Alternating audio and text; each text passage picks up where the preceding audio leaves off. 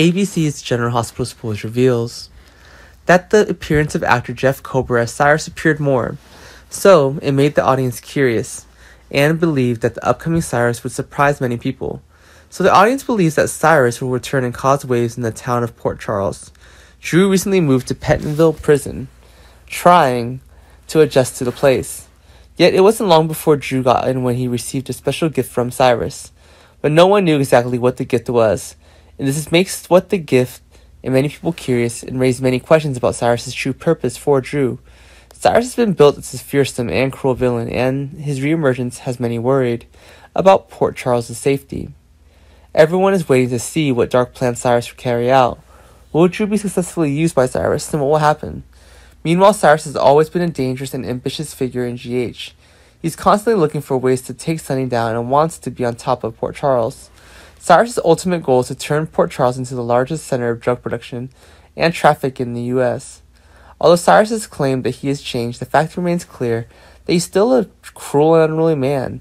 The desire for power and money made Cyrus unable to change, and he's ready to use any means to achieve his goal. Cyrus has created a lot of pressure and threats to those around him. Cyrus is constantly looking for ways to find Sunny's weaknesses and take him down. Will Cyrus achieve his goal? And how will Cyrus use to achieve his goal? Besides, there's a possibility that the Metro Court shooting was a conspiracy by Cyrus and his men. The main target of the explosion is not Curtis but Sunny, whom Cyrus always wants to eliminate in order to take over Port Charles completely. Cyrus is about to get out of prison, and he wants to make his plan a success soon. The Metro Court shooting was part of Cyrus's plan to destroy Sunny and the other rivals. However, it seems that Cyrus's plan went wrong and failed. The shooting left Curtis injured, and the consequences of the shooting will cause Cyrus to face many consequences. Sunny will not forgive this person who injured Curtis, and Sunny will investigate this to end and make the mastermind pay. Will Sunny find out Cyrus is the mastermind, or can Cyrus successfully hide Sunny? Sunny decides to investigate the truth and gives a punishment that was deserved to the person who hurt Curtis. So the fact that Cyrus is the mastermind has been investigated by Sunny.